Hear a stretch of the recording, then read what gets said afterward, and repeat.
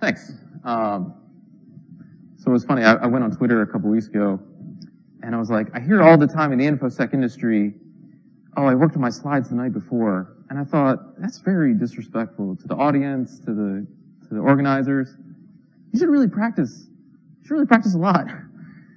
So I worked on my slides for a couple weeks, and then I reserved this week for kind of practicing the talk, and then I got the flu. So ironically, this is a relatively unpracticed talk, despite my lamentations on Twitter. So I'm going to talk about deserialization. I got into this space last year when Gabriel Lawrence and Chris Frohoff released exploits against practically every piece of Java software on the planet. And I was shocked because every exploit I saw was this like beautiful piece of art. And so now we need to get past the stage where it's not ooh and ah anymore. It's not scalable to have only really premier security researchers like Matthias Kaiser, guys who are like JVM super experts, be the ones to be able to find and exploit deserialization flaws. So today my point is I will be dropping a few new attacks, new exploits, but the point is to, my point in my research was to find a really repeatable process where you can find code entry points, discover gadgets and chain them towards exploitation. The examples today are all Java specific, but the techniques aren't. And so all the exploits today have been disclosed, but only some of them have been fixed. So let's get started. So of course, everybody knows little Bobby Tables.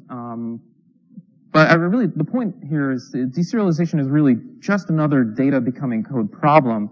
The issue is that deserialization exploits are just not very visible. SQL injection is very intuitive. You jump out of a data context into a code context and all within a single string.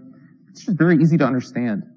So the execution of malicious code in a deserialization attack has nothing to do with the format of the message or what the message looks like. So you can look at the attack and learn very little about how it's going to work. This is also a reason that's very difficult to signature for from a perimeter kind of standpoint. So this really doesn't have too much to do with my talk today, except to say that the path from vector to exploitation is pretty muddy. And I think that's kind of stunting our tribal maturity on the subject. So let's get into it. So what is deserialization? So serialization is the process of taking an object within an application, breaking it up into bits, and communicating those bits, usually over a network, to another application or back to yourself. And the receiving application then reconstitutes those bits back into an object using the reverse process called deserialization. So think Star Trek teleporters. Most modern serializers use JSON or XML, but the very high performance ones and the ones that are usually built into your language are binary. So one thing I want to make clear is that when we're going to go through the talk, when I say I want you to deserialize an object, you're really deserializing an object graph. Most real-world objects have a complex model, so this is going to come in handy for us.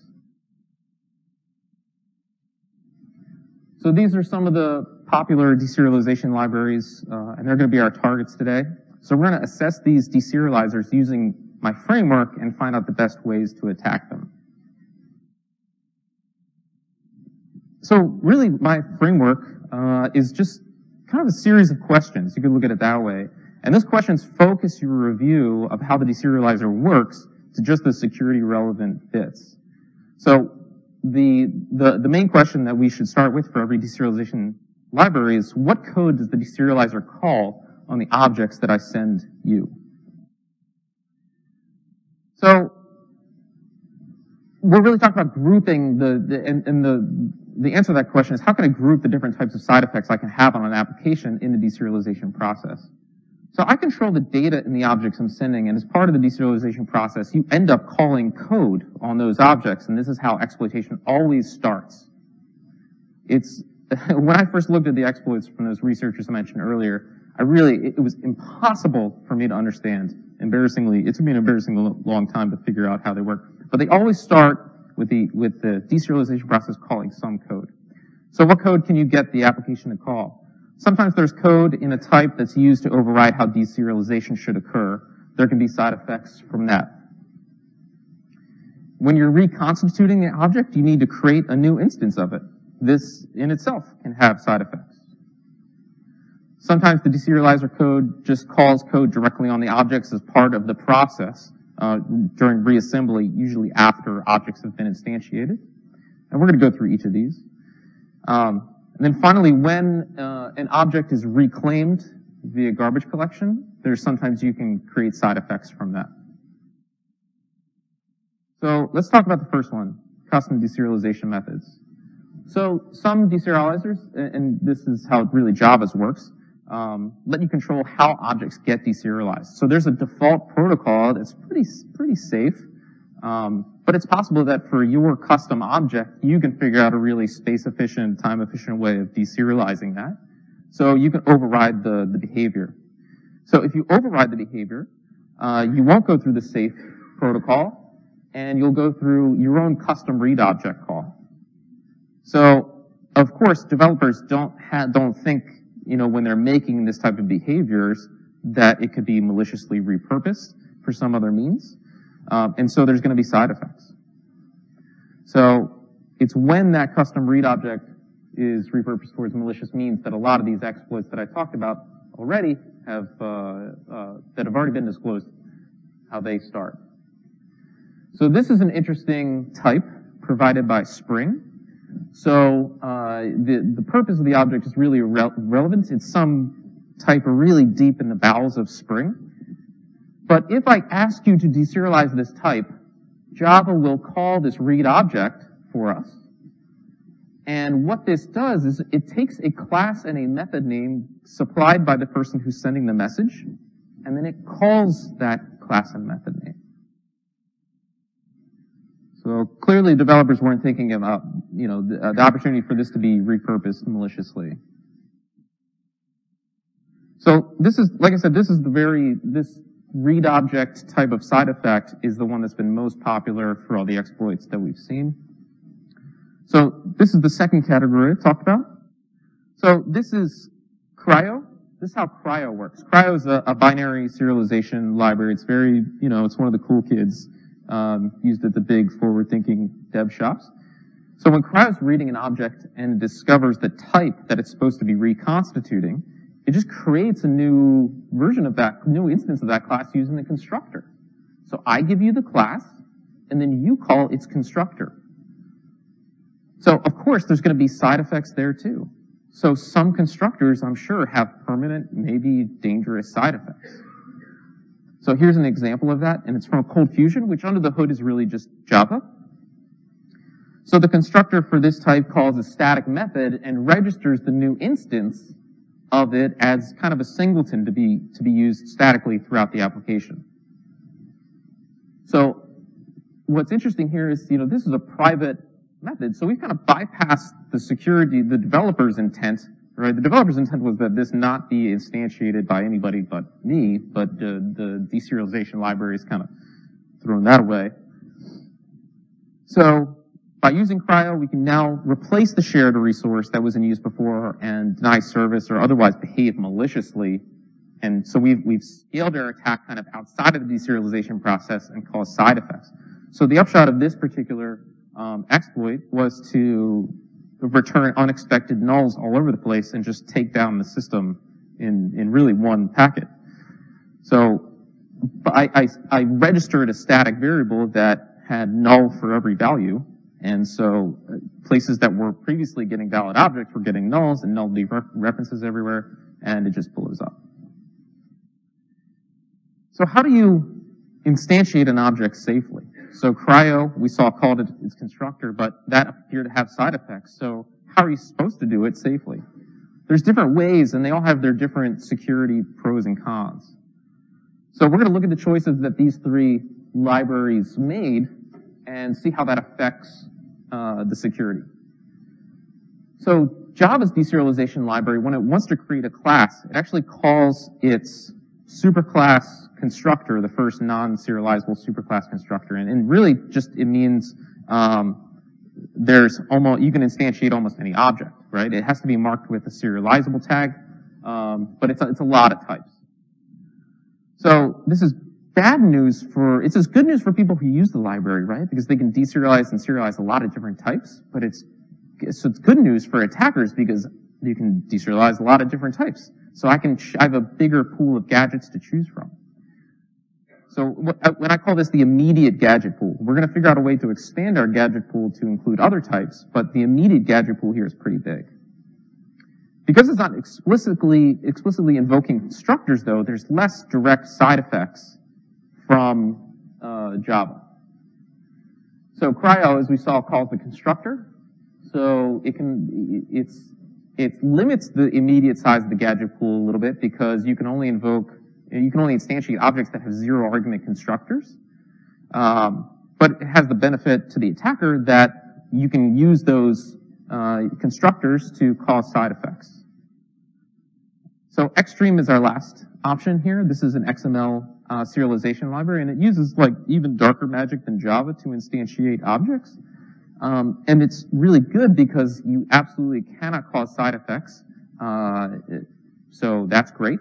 But the bad news is the attacker's gadget pool is almost limitless because you can instantiate all types, not just serializable, not just those with zero R constructors. Anything's fair game. So hopefully you see there's really no right answer here. There's always a trade-off. So what I call, again, I spoke a little bit about the immediate gadget pool. So this is the set of classes that you can trick your victim into deserializing. So we're going to talk about ways to expand the pool later. So again, just to recap, Java, you can only deserialize classes that have serializable interface, cryo, any class with a zero R constructor, and Xstream, any type, even sun, misc, unsafe. So this is like the holy grail of Java hacking, this sun, misc, unsafe class. So it can be used to play with direct memory and do all kinds of super illegal, dangerous things. I'm not suggesting that you can do anything. Just me being able to instantiate this object in your system, even if I can't call any methods on it or do anything with it, is a serious trust boundary violation, in my opinion.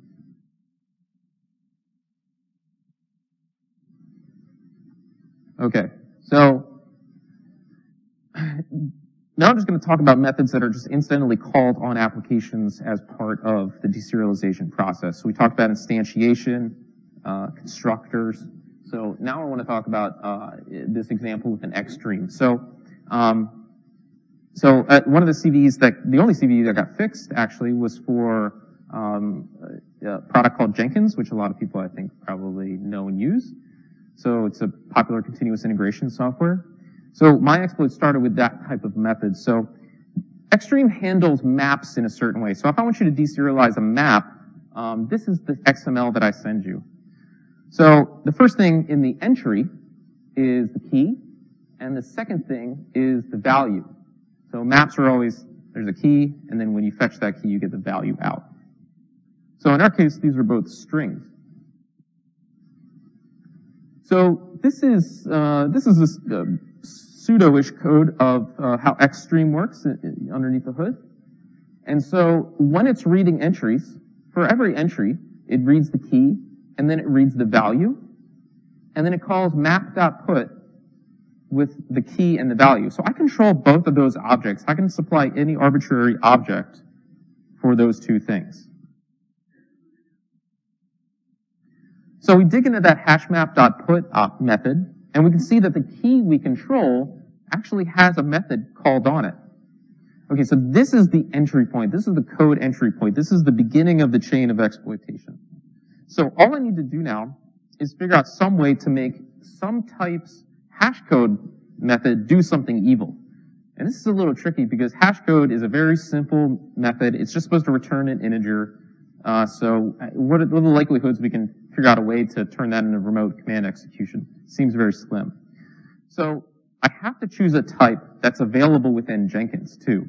So there's lots of different types out there in the world, but if they're not packaged within Jenkins, I won't be able to invoke them.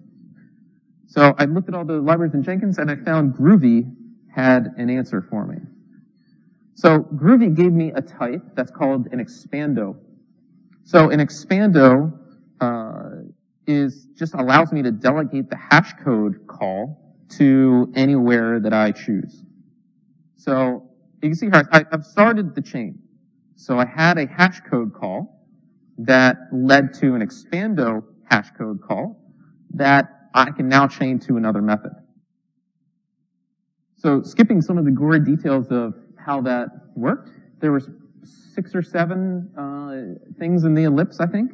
But this is really where the art and the creativity of the exploit authors really shines through. So it's a really fun adventure, and it's part of the reason why I have such respect for those exploit authors, because they find really creative ways to get from A to B. So I found another method where it's closure call, another type where the closure call could lead me to another gadget until it finally gets to the point where I can have a remote command execution. So no matter the type of the 4 side effect types, so instantiation, side effects during this, during reclamation, etc., the concept of chaining is always the same. At first, I figured out how to get a hash code invocation done on my object. And I kept paving new roads for myself, figuring out new ways to call other code. So I went from hash code to closure call to foo, to another place, and eventually I got to process builder start. So that was the CVE. So this is what the final exploit looked like. I set up a handler for the hash code method, delegate to a method closure, which wraps another thing, blah, blah, blah. It's not worth talking about. I think there's a whole write-up on it if you want to look into it. And it's been fixed for some months. But you can see what I was talking about before. When you look at the exploit, it's much more difficult to understand than a SQL injection exploit. It's not clear how this is going to end up getting executed. And that's why I think we're having a little trouble with this subject as a community. Okay, so let's talk about the last way deserializers call code in your objects, and this is during reclamation or garbage collection. So for Java and Cryo, when you create an object, you are calling either a superclasses constructor or, in the case of Cryo, the object's constructor itself. And what we see is when an object is finalized, meaning when an object is ready to be reclaimed by the JVM to reallocate the heap memory, you can actually set up a callback in your code by overriding a method called finalize. So you make a method called finalize, and then Java will call that for you, right? So this is there's a really interesting point in a talk given by Alvaro Muñez and Christian Schneider, I probably butchered those names, where they found out that if, what's an interesting point about using finalize is that any security manager that's run during deserialization doesn't matter, because finalize is called by another thread in a whole another context where there's essentially no security manager. So anyway, here's an example of abusing a finalize method. So, not something we typically see in an AppSec world, is memory corruption, right? Memory corruption leads to remote code execution with a talented enough exploit author, which I am not in that space. But if you can cause arbitrary writes to memory or arbitrary writing operations, I'll say, you can cause a lot of havoc and usually lead to remote command execution. So this is a type that comes with Sun. So I can trick you into deserializing this type, right? And I control this long address. So this is a memory address. And so when finalize gets called on it, which the garbage collector calls, it eventually delegates to this native.free call.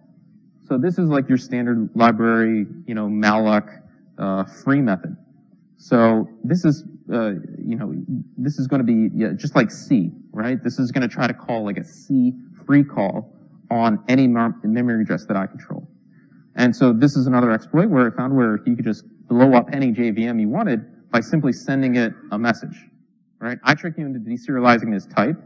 Clearly, the implicit contract between the developer who's using this library and the library authors isn't that if I use your library, people can one-shot terminate my JVM. But that's not the case, right? This kind of visibility into what people who are deserializing messages can be victim to is totally invisible to the users of those libraries. So this is an example of, I realize that's very small, but that's a native kind of OS error saying pointer being freed was not allocated, and it just blows up. So somebody like Dave Itel could turn that into a nice little exploit. So what can we use this for? Well, there's a ton of gadgets out there. So this memory class is what we call a gadget, right? So there's a ton of gadgets out there that will delete files for you, overwrite files, do memory corruption, and file descriptor hijacking. So a lot of people, a file descriptor is just an integer. And so if I can trick your file descriptors into doing different things, that's really interesting. So I've actually, in kind of a lab setting, I've been able to trick a server into writing its logs to the same file descriptor that is the socket that it's communicating with me. So I can actually get you to send me your logs, which is interesting. So of course there's, in every different deserialization library that you look at, it's going to have a different set of useful and available gadgets. So how do you find the types with which to build your exploit chain? This is a really painful process, it was for me.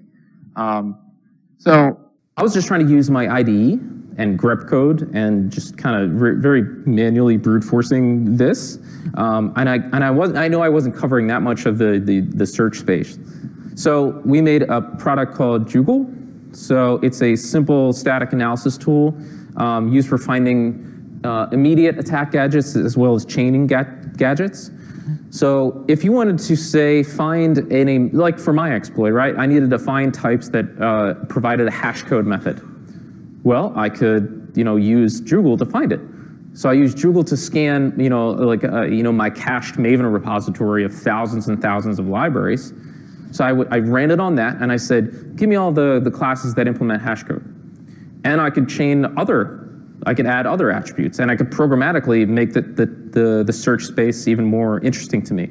So I could say, give me it if it's got a zero argument constructor and it has a static side effect, right? And this is static analysis, so it's fairly limited. It doesn't understand type trees or, if there's a subclass that has that implemented, but the super type doesn't, it won't know that. But this has been very good for our own exploit development.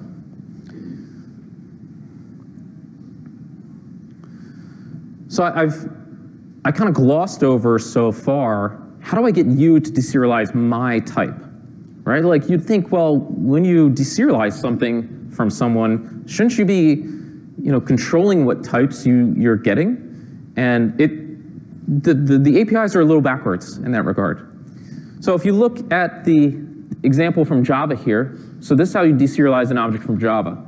So if you know much about Java, you see that we called a read object, and then we casted it to the Acme message. The Acme message is what we wanted, but we deserialized the type first, and then we checked if it's what we wanted. So this is a little screwed up.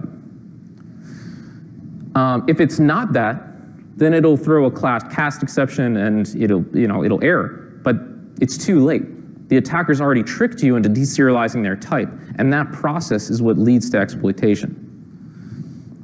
So Xstream has the same flawed design. So it's easy for the attacker to choose, what types you're deserializing. So this is the only one who you can't do this with was cryo. So this presented a different kind of challenge. So when you want to read an object with cryo, you say, I want an Acme message. Deserialize what's coming in as an Acme message. So we had to get around this. So we had to create something called type stuffing. Okay, so this is one of the test cases that I have online. All these, all my research is in the form of test cases that you go and see on GitHub. So what I wanted to do was figure out a way to trick a cryo receiver into deserializing one of my types, not one of their types. So you can see here that I created a list of strings, and I added 3 strings to the list: contrast, security, and foo. So then I used some reflection, and I dug into the objects themselves, and I overwrote them. So, I'm kind of bypassing here the compiler time checking by by doing this at runtime here. So I went into the array that's underneath of an array list, and I changed it so that it's got 2 strings, but then it has a long value. So now the internals have a long instead of a string. So then I wrote that out using cryo. So now I have this like tainted cryo. So now I have some other code here where I read in that cryo again. So I take a rebuilt list. There we go.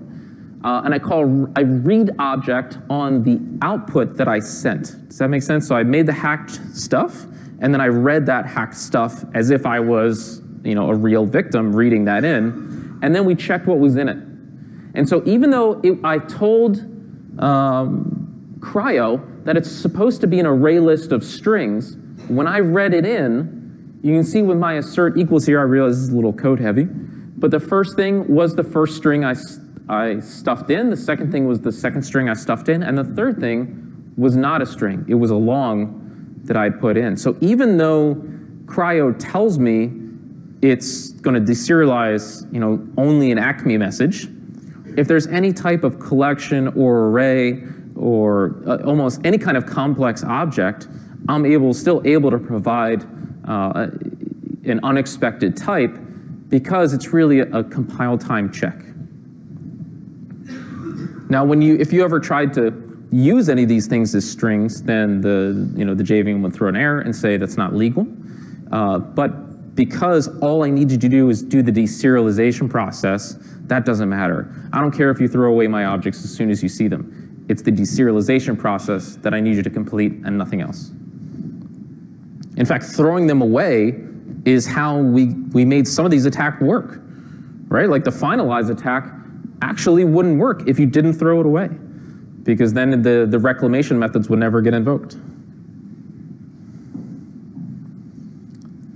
So really the framework comes down to enumerate the code entry points, right? So I talked about those 4 different places where a deserializer would call code on your objects.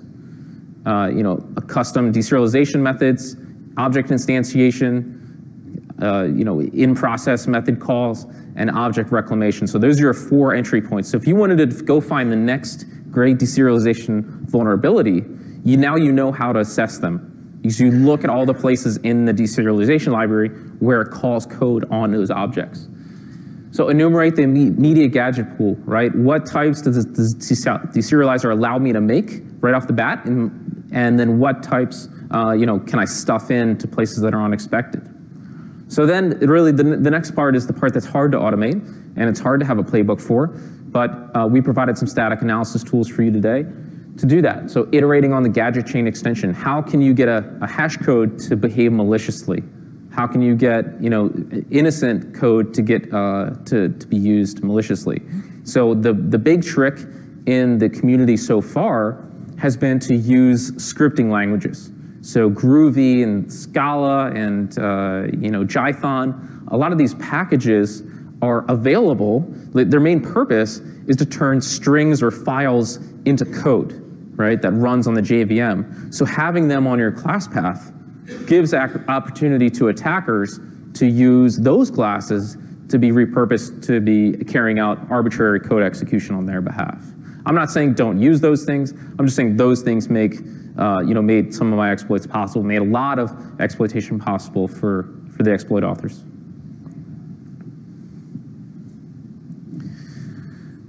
So object deserialization is really dangerous.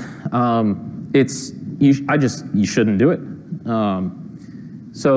But it's not all bad. I mean, there are ways forward. So JSON and XML are preferable formats, but just having XML doesn't protect you, as we saw with Xstream. It's really more about the library that you're operating on. So this is just a little simple rubric, and this is one of a bunch that I have on some of my blogs on this subject. So this is JSON is Google's JSON library, and you can see that it's really not super dangerous to use. The attacker can't control the root type. The attacker can't stuff arbitrary types into collections. It doesn't call constructors. So the amount of side effects you can produce are almost none. It still doesn't try to constrain references. It doesn't handle back references very well. So, I mean, it's easy to perform DOS attacks against libraries like this. But at least you can't get people to allow remote code execution. So not every library turns up like garbage when you look at it closely. So there's lots of open source solutions, and my talk was really not about solutions today. It's really about finding exploits. But there's plenty of stuff for you to use. There's lots of great code out there to help. There's libraries that help you harden how you use deserialization. And there's my preferred approach, because I'm an agent vendor. So agents are the best way, I think, to solve this problem, because even if you change your code to be secure, that doesn't help you if your app server or your library is doing the deserialization. So in all the exploits released last year, many of them were against WebSphere and JBoss and Jetty and I don't know what else, application servers. So you obviously can't go into their code and change it to be safer. But with an agent, you can modify the code as it's being loaded to introduce security in those points. So these are three different agents that you can turn them all on today and be a lot safer. And they're all open source. So really what I want you to take away is that a deserializer's weakness, it can really be modeled and analyzed in a repeatable way. There's some parts of it that can still be art in the gadget chaining, but the rest of it you could do just by really just reading the code. And I've given you the tips, I think, to find the places to look. Some of the decisions that deserialization libraries should make are really security decisions. I mean, they think they're design decisions, but they have huge impacts on security. So we released a tool to help you find gadgets. And so it really for the Java folks in the room, stick to Jackson and JSON. Those are the safe options. And really that's it for today for me.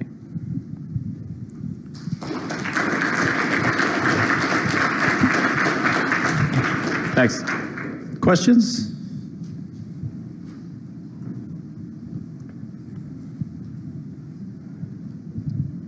Really interesting talk. Thank you. My question is, what was the nature of the fix for the vulnerability in Jenkins? Was it to blacklist or whitelist what can be put in a map, or was it something else? Yeah, it's a great question.